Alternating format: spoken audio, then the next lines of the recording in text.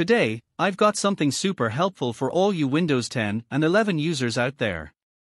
Ever seen that pesky yellow triangle on your C drive, D drive, or any other drive? Well, today, I'll show you how to bid farewell to that annoying warning. The solution? It's pretty simple. First, let's open the command prompt in administrator mode. Here's the magic command you need to enter. manage-bde -off and hit enter. Yes, successful, the yellow triangle warning removed from D drive. Now, let me break this down for you. manage-bde is the command used to handle BitLocker drive encryption. D: here stands for the specific drive you're targeting. And -off is the parameter that turns off BitLocker protection on that drive.